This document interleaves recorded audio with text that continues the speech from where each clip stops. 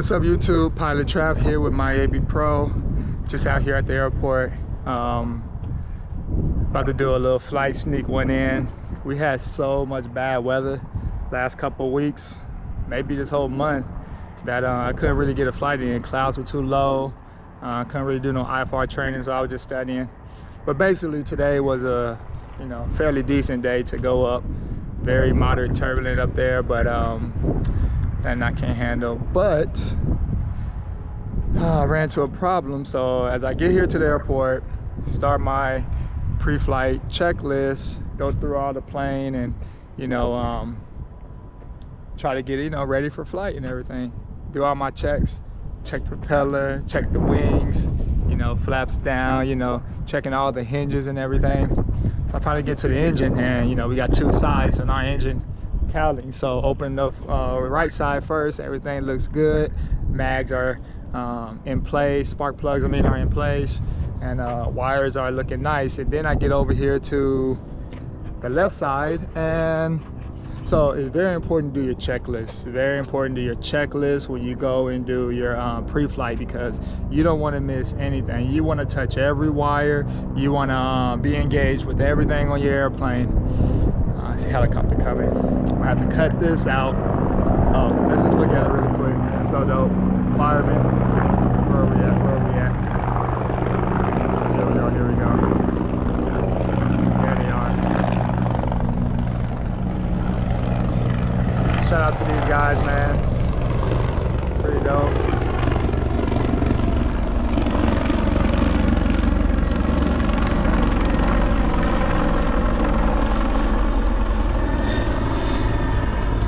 But anyways, back to what I was talking about. So important to do your pre-flight, because you don't want to miss anything. Get engaged, touch everything to see what's going on, see if anything's loose, breaking off. I done caught many things before a flight because I touched and I pulled, not really hard, but just to see if anything was loose. So I was going in here today, and as you can see, here's my engine. And basically, here's a cord right here connected to my magneto. I don't know if you can see it right here. And this white cord right here was detached. Now, connects to my magneto filter to my magneto. So basically, I'm not going up with that off. So, that's why it's so important to do your pre-flight, touch everything. Checking your fuel, checking your pitot, stall warning. What else we got? I always check my landing gear, the wells, to make sure there's nothing up in there, because when I put my landing gear up, I don't want something to block it to where my gear is not going all the way up. We check our landing lights. There's two on each side. My strobe, nav lights, flaps, ailerons,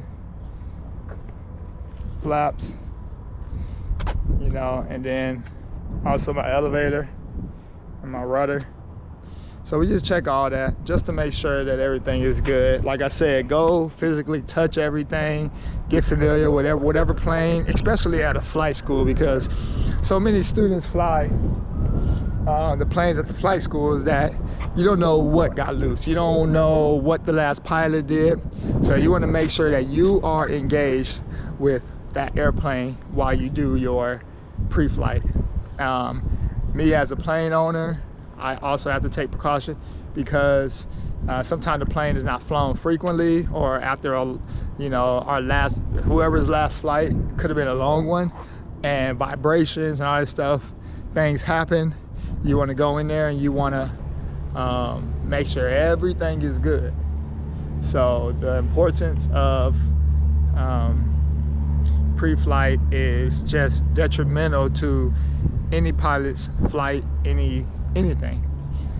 Just kind of want to touch that with you guys, and be safe out there, because we are the future pilots. General Aviation, we are it. And they're gonna need us. Airlines gonna need us. So, hey, y'all know my motto. See you in the sky.